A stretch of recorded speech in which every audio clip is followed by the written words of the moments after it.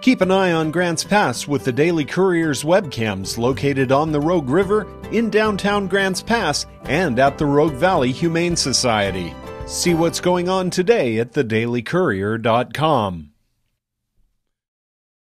Tuesday evening, David Goss stood in front of the facility that helped change his life, the juvenile shelter and detention center on F Street that now sits vacant for lack of funding.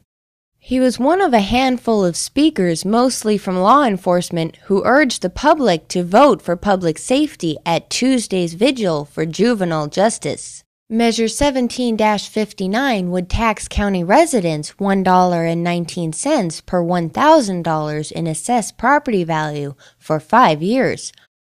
It would raise between $7.5 million and $8.8 million per year beginning July 1st. The tax would cost property owners $238 a year on a property assessed at $200,000. First, wanted to say, I'm sorry to my community for all the destruction that I caused during my youth. I made a lot of bad decisions. Thankfully, our community was well staffed and equipped to handle troubled youngsters like me during my adolescence. I didn't appreciate the community resources back then, but looking back as an adult and productive member of society, I'm grateful for our local law enforcement, the Juvenile Justice Center, and other sources of structure that became a beacon of light during my darkness. I just wanted to, most of the people that are here today know how important a juvenile department is to a community, and I'm hoping from this we take this out and kind of keep sharing with the community.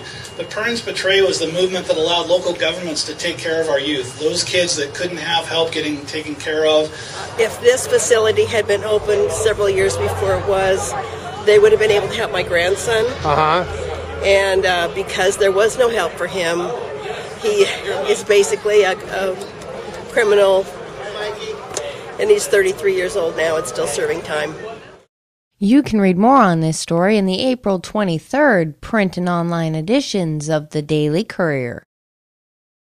Hi, I'm Lynn Romer from Cascade Metal Recycling. After putting an ad in the Daily Courier, we did more business in 4.5 days than we normally do in half a month. Start your business on a proven path to success today.